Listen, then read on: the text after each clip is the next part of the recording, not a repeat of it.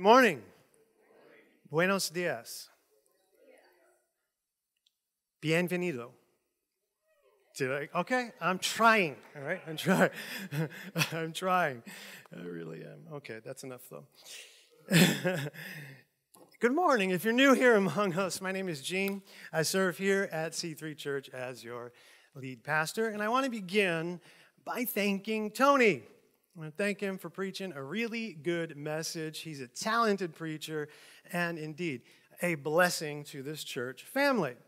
And, amen, and a blessing to me and my family, because every few weeks, he gives us a weekend, an unheard of thing in pastoral work, but he gives it to me. So there are so many people here operative in the body of Christ. Tony is one of them. Thank you, thank you, thank you.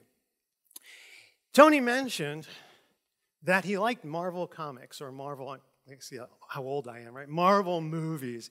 Was it the MCU? Is that what it's called? I'm using big words, right? But Iron Man in particular. So he made mention of the fact that they have the same first name, Tony, so people can call him Stark. Not me. Exactly. I prefer Tony's real superhero name, Deputy Johnson. He's a real-life superhero, complete with uniform and shield. And so he is a blessing not only to this church, but to the community it serves. So thank you very much for all that you do for everyone involved. You get, yes, that's perfectly fine. Yes. Thank you. I'm done embarrassing him. I did that last week, too. He got mad at me, but that's another story. Never again. All right. We play. We have fun. So he got me thinking about things from my childhood that I still like. And for me, well, I did like Marvel and DC. I liked Spider-Man. I was a big fan of Spider-Man and even had Spider-Man painted on my wall. Now, that would not be allowed today in my house. She's like, nope. I get away with Bibles and guitars are all over my bedroom wall. That's it. So that's pretty good. I'm doing good. Very masculine type of room. She lives in it. So we're good. But I thought about it. I'm like, no, not Spider-Man. I don't need him on my wall anymore. The Underoos, that would be embarrassing. So if you know, you laughed. You're that old. So anyway, no, not Spider-Man. So I started thinking, I'm like, what do I still like or what do I do? Video games.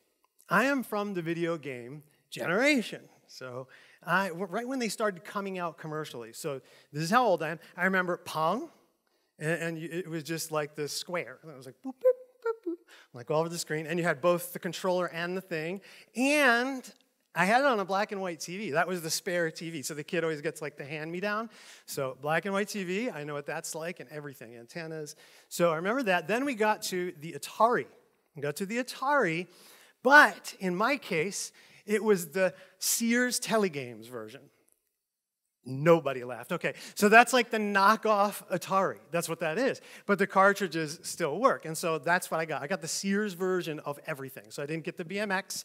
I got the Sears bikes. So that's how it was with me, just a little complaining. Anyway, moving on, I had the Atari cartridges worked.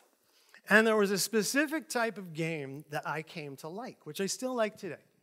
I like a good quest game. They'd call them like a sandbox game or an open world game. I like a good quest, though. Right? I like everything about the quest. Sometimes you'll get these quest items, and you got to use them for a certain thing. And I can remember the first quest game that I can remember. I'm not saying it's the first one, but it was literally Adventure. You want to play that game? Adventure. And it was cool, but it was not. It was cool for the time because you were represented by this little square. That was you. You didn't have hands or anything. When you got close to the quest items, like the key, you would just kind of be with you. And it would stick to you somehow, I don't know. And it had a dragon. But the dragon didn't look anything like the dragon on the box or the cartridge. No. The dragon looked like a pixelated duck looking for a handout, if I'm being honest. It was really, so now look it up and you'll go, wow, that's pretty accurate. It is. But here's the thing. It's like a magic about it. It would still scare you. So it's like a little dot. I'm like, no! And you're like, run away, run. And it's like scroll, scroll, scroll, and the duck is coming. So it would be like exciting. And then the video games evolved. And we got good graphics, and they became more complicated. So now your quest items would have an effect on you. You know, do I use this? What's it going to be used for later? And then you have a carry weight, and you can only carry so much stuff unless you have like the special backpack or something like that, or whatever. And so you have to make decisions. There was a lot of thinking. You know, what could this be used for? So that was my favorite. Quest items and quest games. I still play them when I have the time. So my daughter, as she grew up, she began playing video games. This made me happy. I'm like, oh, there's at least one thing we can do together. So, we have in common. I don't understand anything else you like. So anyway, she liked them. But what was funny is when she first started, it was right around the time Minecraft came out. And so it was really funny because it's like a regression in graphics, you know. It's like, what? You know, so I'm like, everything, like my wife would come out and play a game. She's like, what are you watching? I'm like, I'm playing this, me. You know, it's like, this is really amazing, the graphics. And so I walk in and I see this game for the first time and I think, did you find my Atari? You know, like, what happened here? I thought Mom sold it with the Star Wars toys at the garage sale, right? I could have put you through college on that. Anyway, literally. So, quests. Today we're going to be looking at a biblical quest. And so let's keep, just at the beginning of this, our sense of humor hat on. Just throughout the beginnings, we warm up to this topic. It's going to get kind of interesting. So to recap, we looked at, so Tony's message, then we looked at Esther. And along with Esther, we looked at Judith. Now, some of you just stay calm.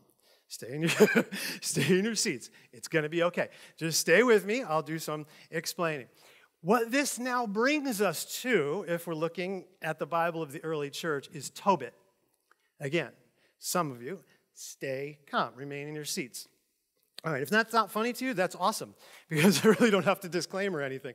But we're going to look at some history today. So Tobit is a book that is not in all Bibles now.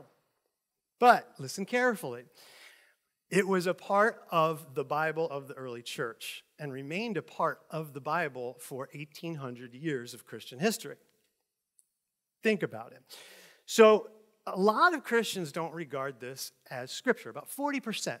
40% of Christians do not regard this as Scripture, but 60% do. So it's kind of interesting. We'll get there in a second.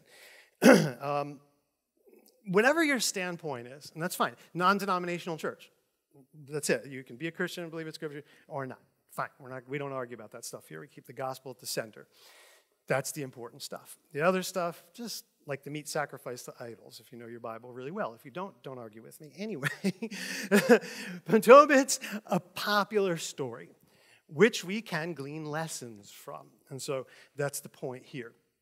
Now, if there's a one-room schoolhouse, so there's some of you just don't care. You're like, great, just tell the story. You don't have to explain it.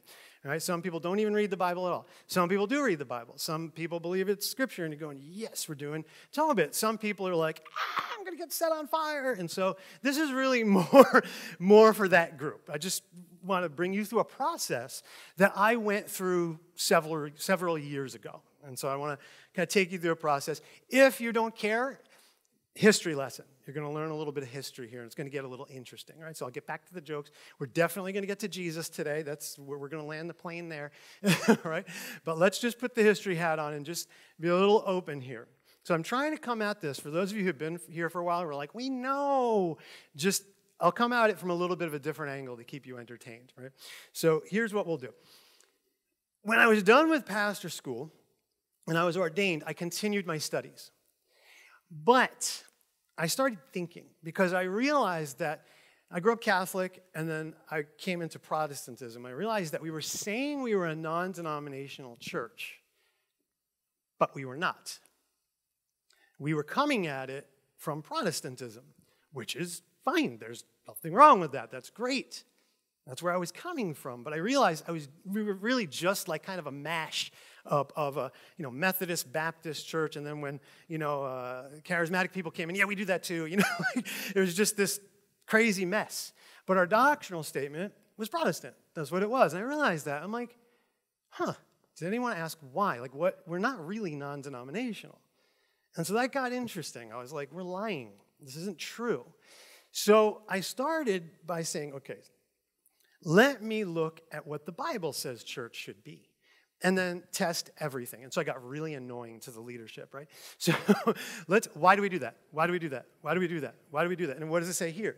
And bring everything back to here. And I realized, and this is not just Protestantism, this is just every denomination, they're not all right. I'm like, wait a minute, that's not biblical. And so I started looking at it, going through. And then there was a natural progression, because I want you to, logic hat now on, think about it. While they're writing the New Testament, they don't have the New Testament. It's kind of weird, right, to think about that. The Gospels aren't being written as it goes. It's within a witness period, and I've talked about that. Very solid, very Loctite, but it's not there yet. So the early church might not even have the Gospels, and they talk about this.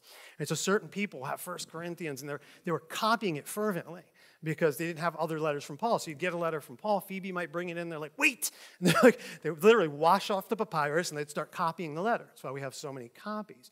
We have so many early copies, and they were diligent. They were really careful to make sure they got it exactly right. They believed it was the Word of God, and they were dying for it, literally.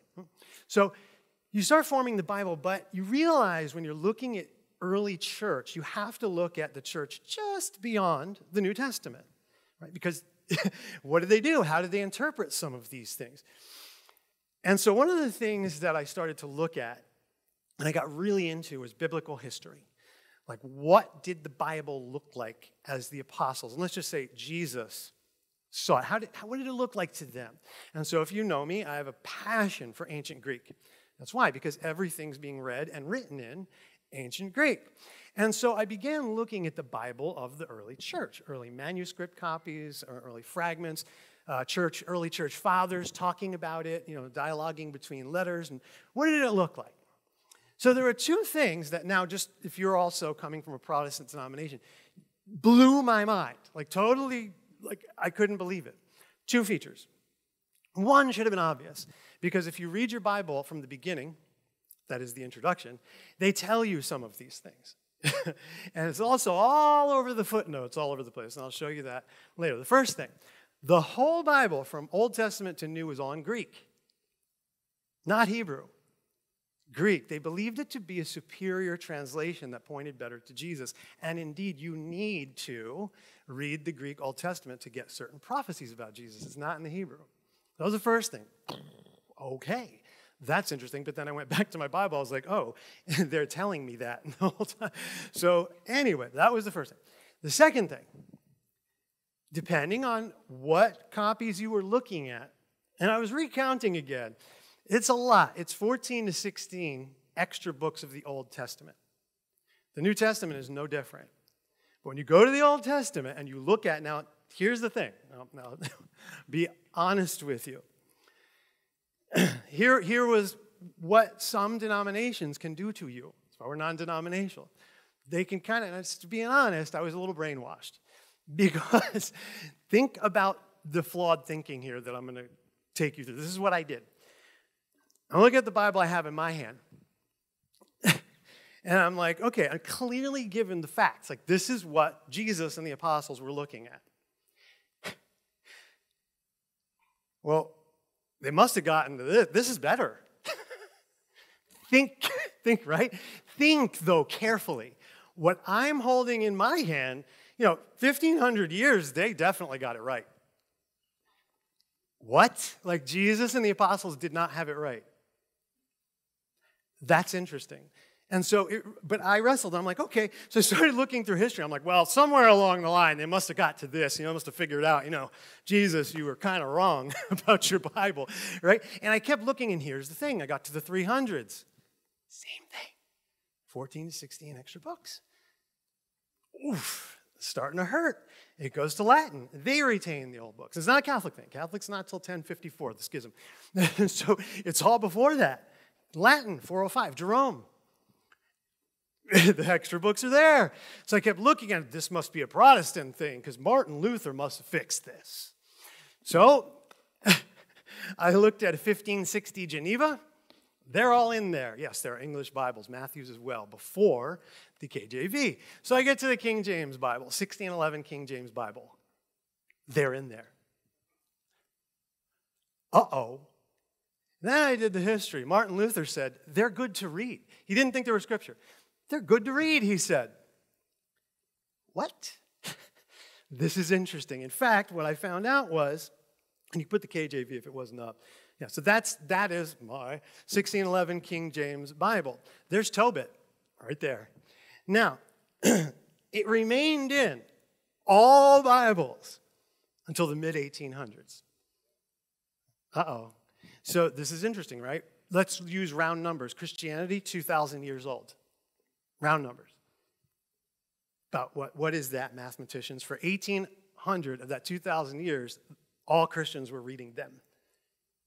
I would say the majority, 90% of Christian history, they're in there. Now, we talk about Bible study, why they're not. There's really no good theological reason at all. And I've studied this thing like backwards and forwards for many years. None. There's no reason for them not to be there. So I will get into it a little bit later. A bit of a dispute got them taken out. But logic, right? Let's think about that. The Bible redacted. So here's another thing that should blow your mind if you're really into theology or you came from where I came from. You're not non-denominational yet or you're working your way there. Open-minded. There are references in the KJV. And what the references do is when somebody's saying something or someone might be quoting something, the translator will give you a reference. They'll go, this is what they're quoting in the Old Testament, perhaps, right? Or this is like that. He's saying it again. So what this really got me is in the New Testament, Luke, there are at least 2 examples in the New Testament. There are references to Tobit. That's interesting. Sermon on the Plain, the translators, not me, the translators of the 1611 KJV are saying Jesus has this in mind or he's quoting this from Tobit. See, it's over there probably midway on the page. That's unbelievable. The other one we'll look at it. He's talking about a wedding feast where you have to invite the poor and the blind in particular. This will get interesting. They're saying, referencing Tobit. Kind of interesting. So if you come from that background, it really is, and Tony knows this too, it's kind of like mind-bending, because you've been told da, and then you realize, hold on a second. You got to arm yourself with the facts. And so there's a lot of I know what I know because someone told me. And so everything I'm saying, fact check it. Fact check it. Open your own Bible, vet your sources, but look at the facts and you'll see these are just all facts. It's interesting. So we encourage you here, and this is a funny thing and kind of an irony, that that was an early Christian tradition in Protestantism. That was the thing, right? Think for yourself. That was kind of the point. Think for yourself. Read your own Bible. Don't just do things because someone tells you. But over the years, I think it just went, don't think for yourself. Just believe what we say implicitly. Careful. All right, so Christians, regardless of where you are, I'm done.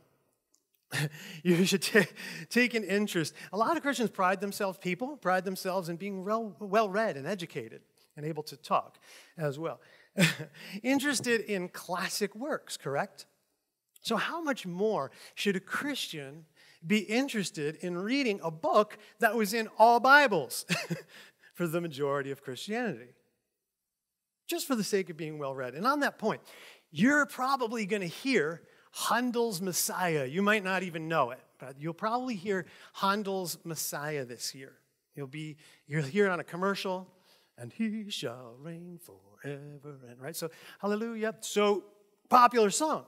Well, Handel also put out an album called Tobit.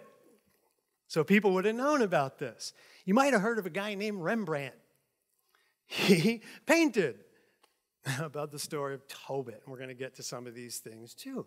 So it's a part of being cultured and educated. Right? So look at it that way.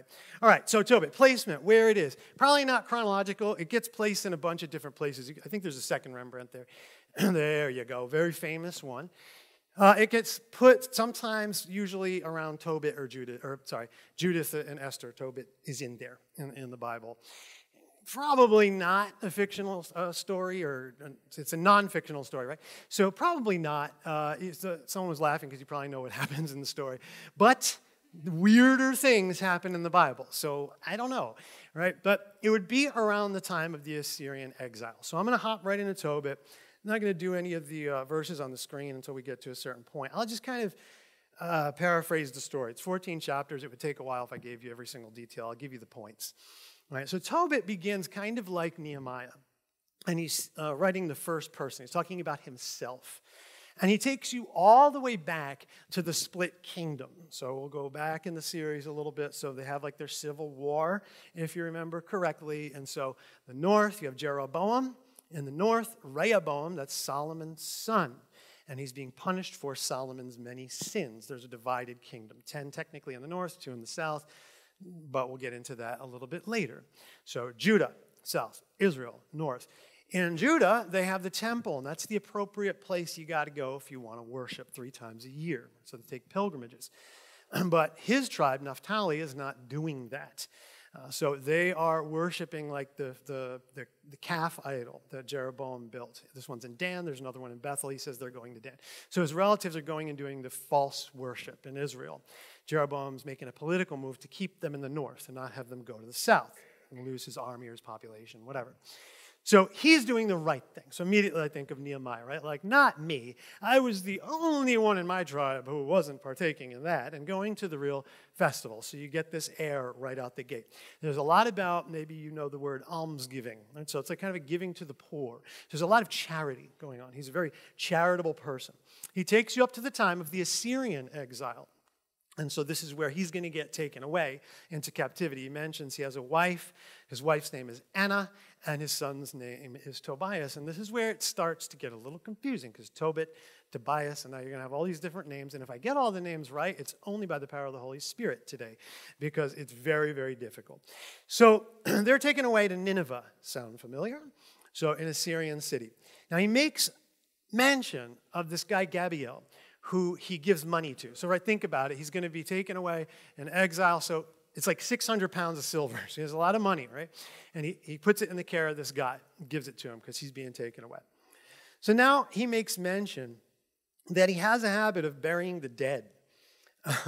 That may sound weird, but he takes us back to Shalmaneser and Sennacherib. And if you remember the story of Hezekiah, he doesn't like the Jewish people. And so what a lot of these people would do, these Assyrian conquerors and any of these armies, they would kill dead bodies. Maybe you've seen it in the movies where you'd have these dead bodies, like crucified along the road or impaled along the road. It's supposed to strike fear in the heart of your opponent. That's the idea. But what Tobit is doing, he's saying, a Jewish person, I have to give them an honorable burial. So this is a big thing he likes to do. He buries the dead. So it goes on and on about this, but Sennacherib finds out he's okay with his dad or his predecessor, but Sennacherib comes into power. He doesn't like it. He finds out about it. He finds out it's Tobit, and Tobit has to flee. He loses everything, essentially. And he's away from Tobias and now his wife Anna. So if you remember the account, what happened, and it kind of says this, during Hezekiah's time, what happens is the Lord kills 185,000 of them. And then he flees. He goes away. And then his sons kill him. So we see that happen here. Drimelech and Sharezer, I think his name is. So a new Assyrian emperor becomes king, Esarhaddon. Under Esarhaddon, Tobit lucks out because his nephew, Ahiakhar, he becomes like some high official. I think he's in charge of all the money. And so his nephew allows him to come back through him. So now he's back. And they're celebrating. The family's reunited. Everyone's really happy. So what happens is he has a feast. Now remember this one. And he tells Tobias, his son, go out and find someone who is poor, someone who is needy. We're going to do this charity. We're going to invite them to a feast when we have a feast. I believe it's the Feast of Weeks they're celebrating. So he's being charitable. But when Tobias goes out, he doesn't find a poor person. He finds a dead body in the marketplace. And so Tobit hears about it, and he's going to do his thing. So he goes out to bury the dead, and everyone's like, are you crazy? This is what got you chased away in the first place. He hides it in a shed. He finishes the feast in sorrow. He goes out, buries the dead again. Are you nuts? Like, this is what got you chased out of here in the first place. But it just shows his character. He's going to constantly be very good. So comes back in, he's tired, and he falls asleep in a courtyard. What he doesn't know is that there are birds above him. And the birds poop. in his eyes. Again, not the weirdest thing we've seen in the rest of the story, right? But still weird. And what happens is it blinds him. And he's blind for 4 years. Now, Hayakar's nephew takes care of him for a couple years. But then he's gone.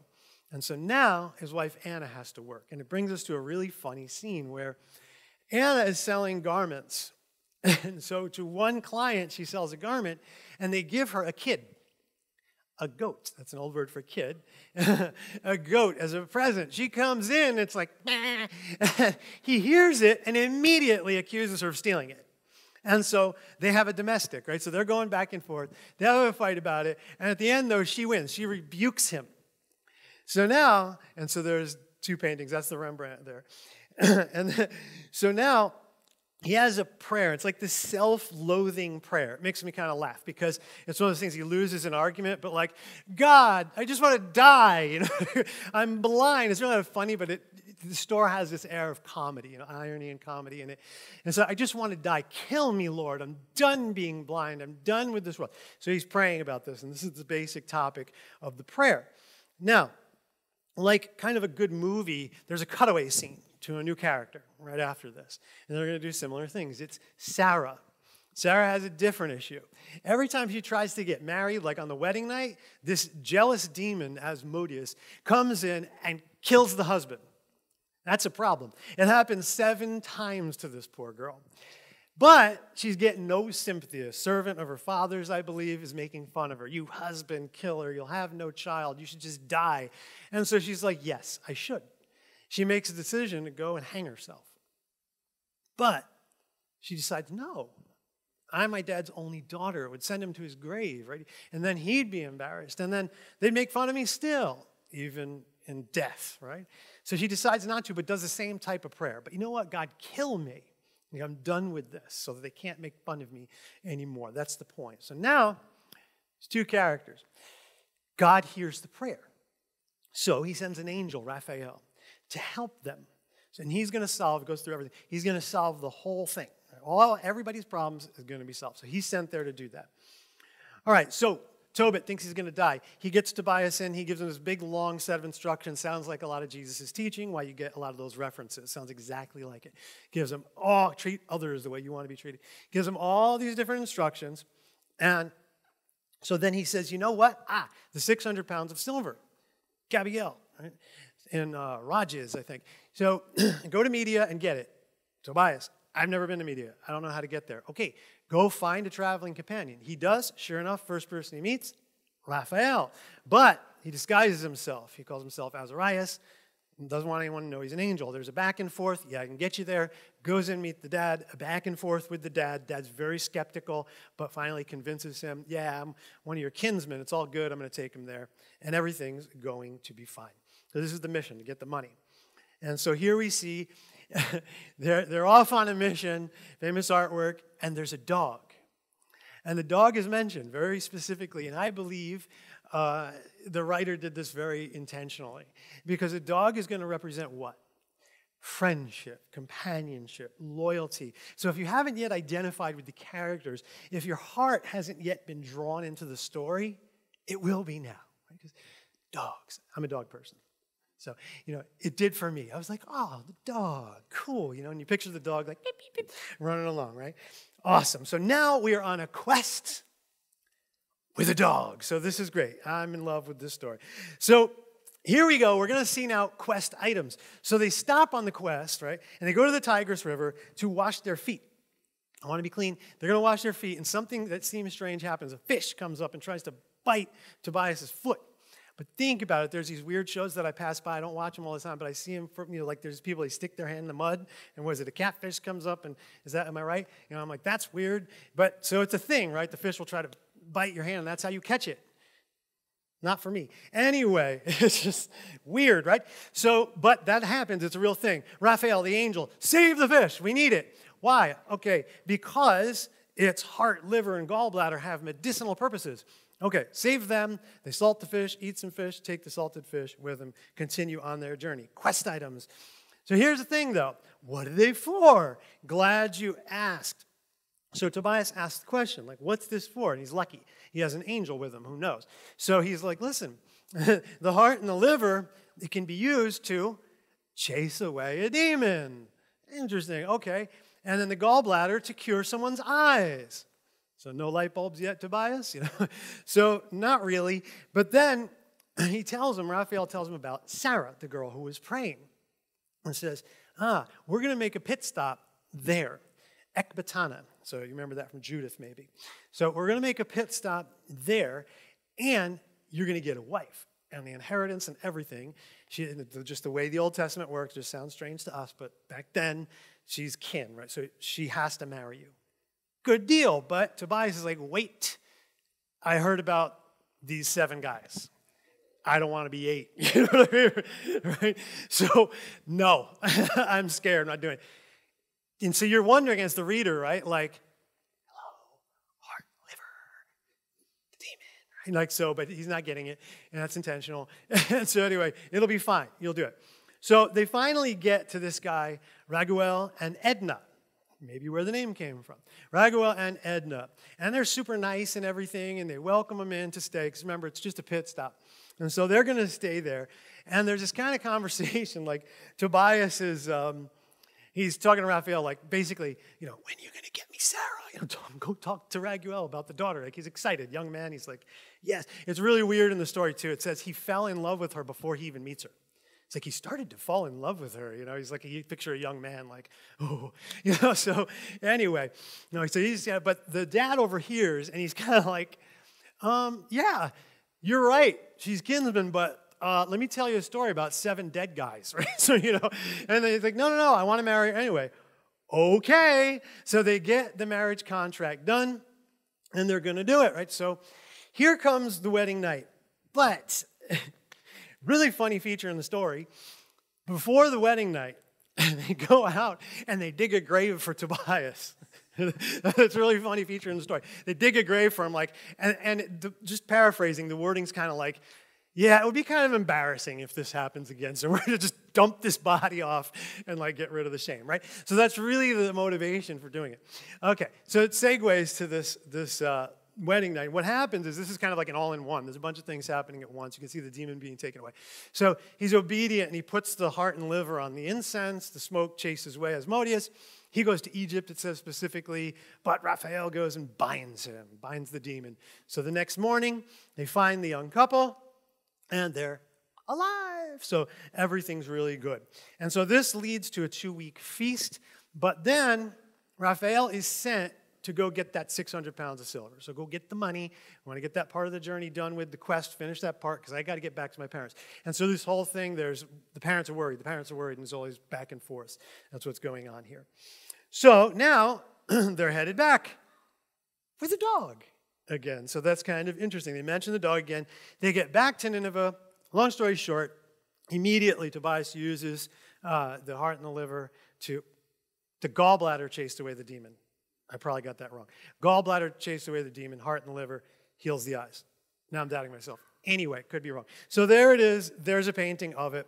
I believe it is the gallbladder heals the eyes. But what's kind of cool here is it will remind you, if you read your Bible a lot, it reminds you of Paul in Acts where the scales come off his eyes. It's kind of an interesting little foreshadowing, perhaps.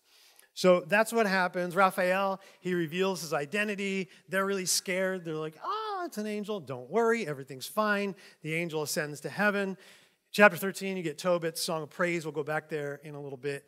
And then there's an epilogue. Tobias dies at the ripe old age of 117. Tobit is a love story which acts as an icon, a picture of God's love for us. That's the point. And it may make you think of John 3:16. God loved us so much. Also, he sent his one and only Son. So there's a foreshadowing of God in sending his one and only Son, Jesus. As Sarah is saved through this son, Tobias, likewise, we are saved. The Father has sent the Son to save us. Also, Tobias' bride is seen by some, especially in the early church. It's like a picture of Christ and his church. So this is what a lot of commentators in the early church would say. Now, speaking of brides, we're going to get to the New Testament. We're going to bring it to Jesus here. Luke 20. If you're familiar, you have the parable of the tenant farmers.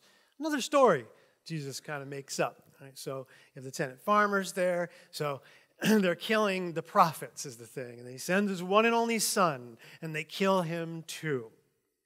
Gets to another famous question. Do we pay taxes or not? Give to Caesar what is Caesar's. The Pharisees ask a question. Then the Sadducees ask a question. Luke 20:27. Then Jesus was approached by some Sadducees, religious leaders who say there is no resurrection from the dead. They posed this question. Teacher, Moses gave us a law that if a man dies, leaving a wife but no children, his brother should marry the widow and have a child who will carry on the brother's name. Well, suppose there were 7 brothers. The oldest married and then died without children. So the second brother married the widow, but he also died. The third brother married her. This continued with all 7 of them who died without children. Finally, the woman also died. So tell us, whose wife will she be in the resurrection? For all 7 were married to her. Now, what they're getting to is the resurrection. So Jesus corrects them on that. You're wrong about what you believe about. They don't believe in the resurrection, this denomination of Judaism. They don't believe in it, so he's correcting. God is a God of the living. Right? So that's the point. But on the story, does it sound a little familiar? This is why a lot of early commentators on it, all throughout Christian history, will make the note the other way from this to Tobit or Tobit to this. So there you go, some of the scriptures that kind of line up there. There's Tobit in Matthew, Mark. It's 3 times in your Bible. It happens there in the Gospels. The point of the story, though, is that God will look after anyone who seeks him and observes his laws. We can see Tobit doing this. Tobit gives us a picture of a family seeking God first, and then seeking out these things with God's help, right? So Tobit sought to restore his fortunes. So Tobias was seeking this. Then seeking a cure, right, of the quest items, seeking a bride. Raphael is sent by God to help them. And in this way, God seeks us. It's a picture of God seeking us. So it's a two-way street, what we're seeing here. But here's the thing. I'm going to bring up something interesting, and then we'll get there. It has been said that no one is seeking God. Now, if you know the word well, you'll go, Romans 3. Indeed, Romans 3:10. As scriptures say, no one is righteous, not even one. No one is truly wise. No one is seeking God. All have turned away. All have become useless. No one does good, not a single one. Well, Paul is quoting, and you can pick it either Psalm 14 or Psalm 53. They're almost identical, certain parts of the Psalm at the beginning. And I want to show you Romans 3. Did we get that? There we go. That's a screenshot of my smartphone, and I just want to make a point that I made earlier. It says specifically, if you click on the little bubbles, or you read the footnotes, they tell you Paul is quoting what? The Greek version of the Old Testament, not the Hebrew. So it's right there in front of you the whole time. So that point is being made here. But here's the problem. Unfortunately, this verse is quoted out of context and coldly to those who want to keep Christianity a hard country club to get into. No one's seeking God. What does that mean when we just hang on that and stop there? It means we don't have to worry about evangelism too much. We can keep our little inner culture the same, right? No. We don't need to make a seeker-friendly church. Let's keep the hymns. Don't relate to the younger generation. This is always the way we've done it for 100 years. Right? It wasn't the way it was in the early church. So the Bible also says we are to seek him. And I just put up a whole bunch. We did Psalms, right? So Paul's quoting Psalms. So there's a whole bunch of Psalms there, right? That says we are to be seeking God. And also in the New Testament, Hebrews 11:6 is at the bottom. And it is impossible to please God without faith. Anyone who wants to come to him must believe that God exists and that he rewards those who sincerely seek him. So what's going on here? Quickly, because this is important, but I'll do it quickly because I've done it before. In order to understand our Bibles, we must understand literary devices. Hyperbole being one of them. Talked a lot about this. We cannot do everything Jesus said to do literally. Otherwise, you will not be able to read your Bible. You will have plucked out your eyes. You won't be able to turn pages because you will have cut off your hands. The Bible cannot always be read literally. No.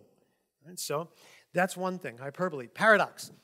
Two seemingly contradictory statements, but when looked at in context, make sense. I'll show you an example of how the Bible does this immediately. And another verse of the day problem. Proverbs 26:4. Don't answer the foolish arguments of fools, or you will become as foolish as they are. 5. Be sure to answer the foolish arguments of fools, or they will become wise in their own estimation. Anyone? Anyone? You know, like, I got this and I was like, let's try that again, right? But people just read one verse a day. So it's maybe not a problem for you. This won't come up. Like, 5 won't come up for like 3 years. You know what I mean? Or wait, which one? Be sure to, none of these. No one will have, this is not the verse of the day. So you never saw it. Not your problem. Mine. So what's happening here? Both sides of the coin, right? We talked about this throughout the series, right? Both sides of the coin. There's a time for almost everything, Ecclesiastes, right? So both sides of the coin.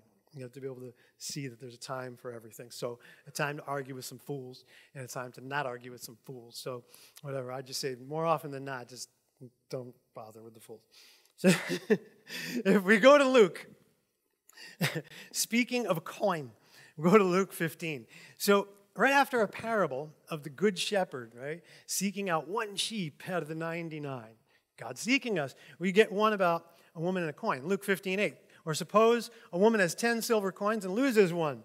Won't she light a lamp and sweep the entire house and search carefully until she finds it? And when she finds it, she will call in her friends and neighbors and say, rejoice with me because I have found my lost coin. In the same way, there's joy in the presence of God's angels when even one sinner repents. These are God seeking us, right?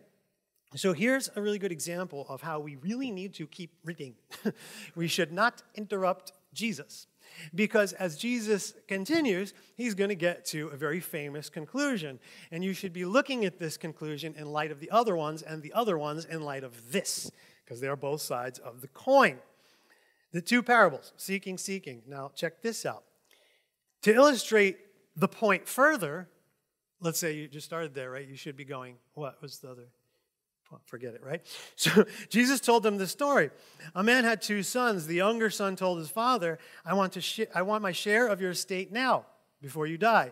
So his father agreed to divide his wealth between the sons. A few days later, this younger son packed all his belongings and moved to a distant land where he wasted all his money in wild living. Use your imagination. So we know this story. Right? We call it what? The prodigal son. But I want you to think about something. So what happens? He squanders all the money, right? Just to let you know if you haven't heard it before, squanders the money and he thinks to himself. He takes a job like farming, but they won't even let him have like the pig food, the carob pods. So he's like, I'll just go back to my dad. I'd rather be a slave for him. And I'm going to tell him, Father, I've sinned against heaven and you. Forgive me, let me be your slave. So he goes back and we see a picture of the father like embracing him, waiting for him, and welcomes him back. Has a feast. And his brother's a hater. But anyway, the point here, check this out. When you start the parable, you need to think. How does it start? Yes, everyone always has the scene, right? So when you think of you think of the scene of the father like, and the boy like running toward him. That's a picture you get in your head. Wait. What about the beginning? The father lets the son go. Think about it. Then the son has to seek the father. Did you see that? Important. This is Jesus' conclusion. Yes, God seeks you, but he'll let you go, and you'll need to seek him. It's up to you to get yourself back to him. Remember that. We are to seek God. Think about it this way, more logic. If no one is seeking God, not even one, then everyone is disobeying Jesus. Matthew 6:33. Seek the kingdom of God above all else and live righteously, and he will give you everything you need. want to point to one more interesting story, and it'll make sense, because some of you are probably like, where's the Advent wreath? Are we starting that soon? We'll get to that tradition later, and I'll correct it. But anyway, just listen. Okay, I'll talk about it in a minute, but we'll get there. So let's just go to Tobit. I want to take you to a part of, and trust me, you won't go blind if you read it. We're going to look at it. Tobit 13, it's a part of that prayer. And he predicts a future for his people. A bright light will shine to all the ends of the earth. Many nations will come to you from far away, the inhabitants of the remotest parts of the earth to your holy name, bearing gifts in their hands for the King of heaven. Generation after generation will give joyful praise in you. The name of the chosen city will endure forever. A bright light will shine. Sound familiar? What during this time of year happens kind of like that? Where there's a light or a star in the sky. The people from other nations are coming, following to bring gifts for the King of heaven. Matthew 2:1. Jesus was born in Bethlehem in Judea during the reign of King Herod. About that time, some wise men, magi, from eastern lands arrived in Jerusalem asking, "Where's the newborn King of the Jews? We saw his star as it rose, and we have come to worship him." King Herod was deeply disturbed when he heard this, as was everyone in Jerusalem. He called a meeting of the leading priests and teachers of religious law and asked, "Where is the Messiah supposed to be born?" "In Bethlehem in Judea," they said, "for this is what the prophet wrote." Malachi. "And you, O Bethlehem, in the land of Judah, are not the least among the ruling cities of Judah, for a ruler will come from you, who will be the shepherd of my people Israel." Then Herod called for a private meeting with the wise men, and he learned from them the time when the star first appeared. He told them, "Go to Bethlehem and search carefully for the child. And when you find him, come back and tell me so that I can go worship him too." Right. After this interview, the wise men went their way, and the star they had seen in the east guided them to Bethlehem and went ahead of them and stopped over the place where the child was. When they saw the star, they were filled with joy. They entered the house and saw the child with his mother Mary. Then they bowed down and worshipped him. They opened their treasure chests and gave him gifts of gold, frankincense, and myrrh. So some translators will point Tobit to a Matthew. Quite interesting. Now, quick digression before we close during the holiday season. So here's the thing. And if you've been here for a long time, this is going to be short. You're going to hear and go, "Oh no, here we go again." We don't sing "We Three Kings." And it isn't because when you sing it, you sound like Sam Eagle from the Muppets. That's not why. It's because it's not biblical. They're not kings. That's the first problem. There's only two kings, the evil King Herod and King Jesus in the story. They're magi, astronomers, like magicians. They're not kings.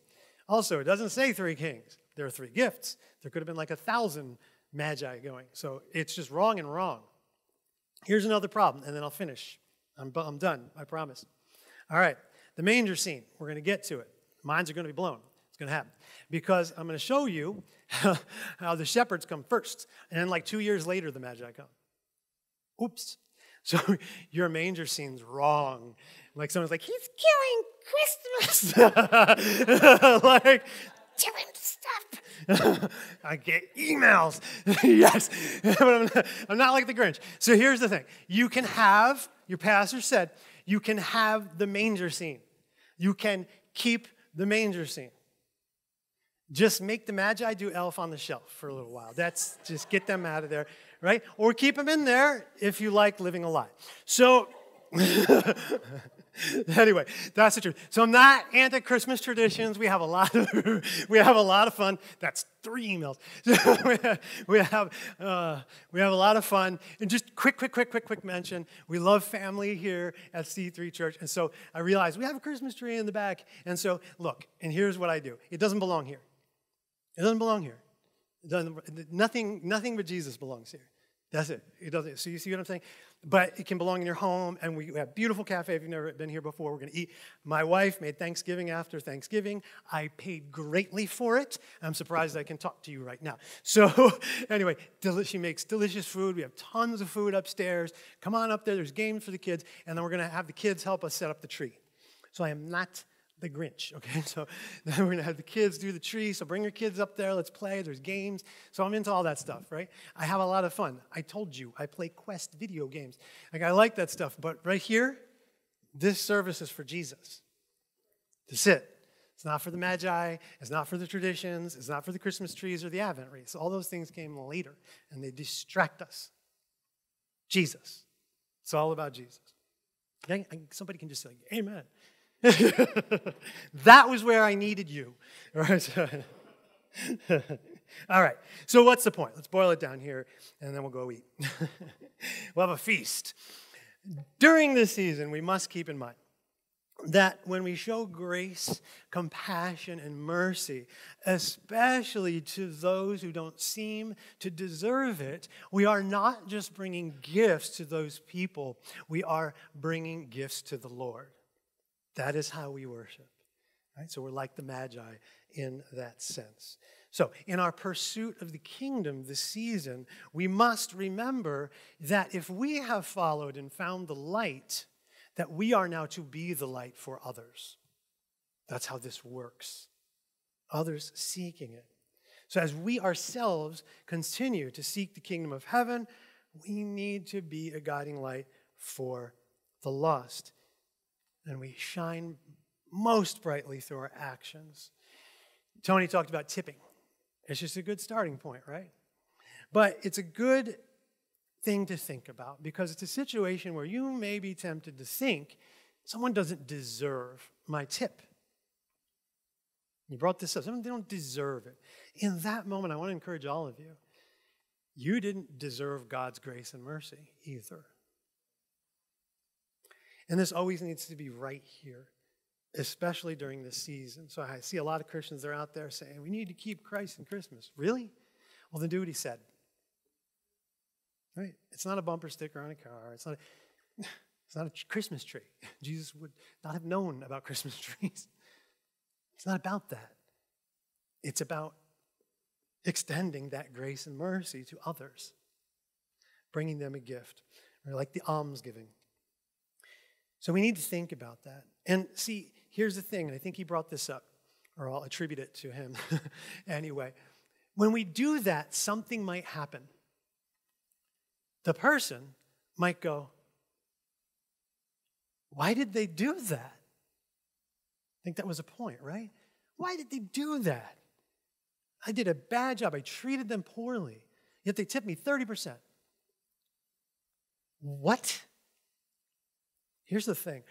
What if that question becomes the beginning of that person's quest for Christ? Think about it. People, Tony sees it out in the community, they're seeking godly things. They are. They're seeking. And when you treat them like that, they see Christ through you. Right? So it's a seed. It's a quest item. We want people to find Jesus through us. We have a purpose. That's it. So just remember this. Your action this season, this week, could be the very thing that sparks someone's quest for Christ. Let me pray for you. Lord, thank you. Thank you for this church. I thank you for all the people in the church, allowing us to be a guiding light to the community around us and a blessing to those around us. And it's just my encouragement. I pray that you fill us by the power of your Holy Spirit to be vehicles, instruments of your mercy, your grace, and your love this season, knowing that this is truly how we keep Christ in it. I ask these things in Jesus' name. Amen.